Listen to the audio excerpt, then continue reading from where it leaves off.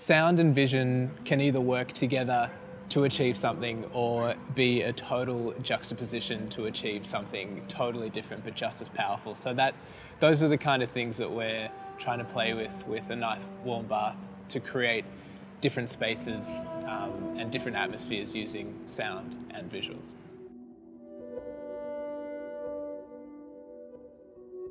Melbourne Music Week is an amazing time for emerging artists. It's an incredible platform for people to take over the whole city, and you've got all these different venues and spaces that have been brought to life with sound.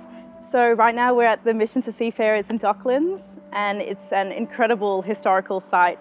There's so many interleading spaces and rooms, and we have the beautiful dome that we're going to have our main stage in. And then we also have some courtyard spaces that we're going to have sound as well, sweeping throughout the entire site here.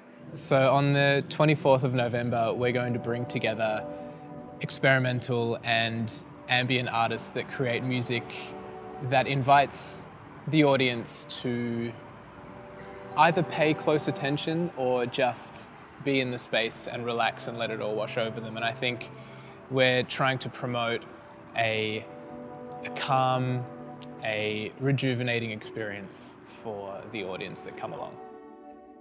A nice warm bath is a multi-sensory experience. We've got sight, smell, sound all working together to create a beautiful therapeutic healing experience for audiences.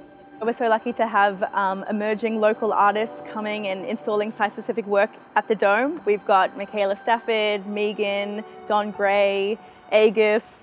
We've got them all, and they are going to be doing a mix of fixed video installation work as well as live dynamic visuals across the site, and they are going to enhance and complement the sound, and it's just going to add to our transformative sensory experience.